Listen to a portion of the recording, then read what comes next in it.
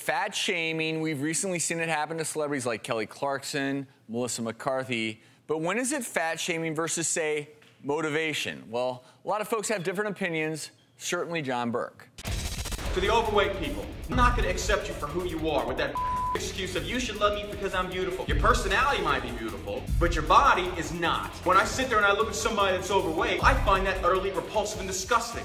Why? Because it shows a lack of self-discipline. There are certain situations when you deal with a thyroid problem and things just like that. But for most people, they try and come up with an excuse as to why they can be the way they are. And you know what I'm looking for right behind them? The children that are exactly the same way.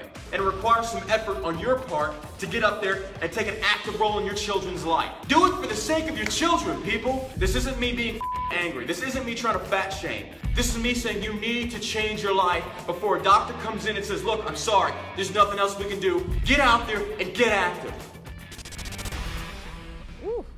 And John joins us. And John, first thing I'm gonna ask is what was the motivation? What pushed you to make this video in the first place? Well, originally I started the John Burke Fitness Motivator Facebook page, and I posted similar videos, nothing like this, quite like this, but it was mainly trying to motivate people to make changes in their life by offering basic gym and nutrition advice, just very simple stuff. And I got a huge response of people making excuses. And so eventually I got fed up with it, and I started, looking around more and more, and I've noticed this society is all about let's make an excuse, or let's put it off. Give some examples of some excuses that you read. I just don't have the time. I was a drill sergeant for 2 years. I was overweight as well. I went from 175 when I first enlisted into the Army. I got out for about a year and a half, excuse me, and I went up to 250 pounds.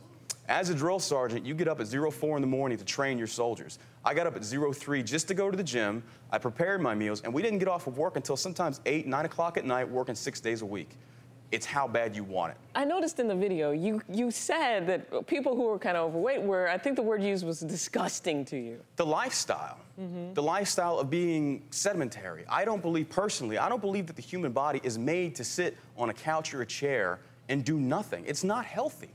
So for me, it doesn't even just go into fitness. It goes in towards motivating yourself for your life. Are you satisfied with being mediocre?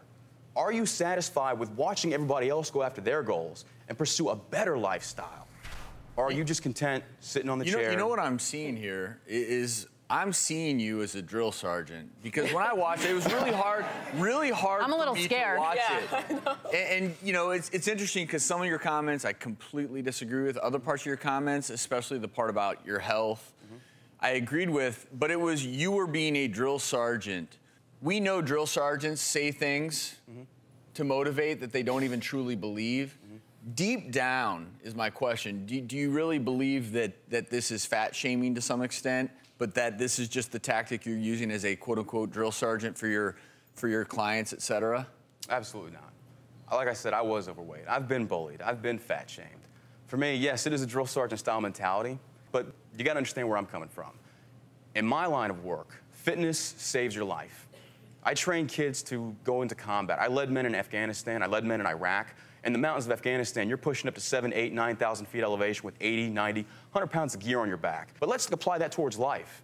Weight loss. Is it easy? Absolutely not.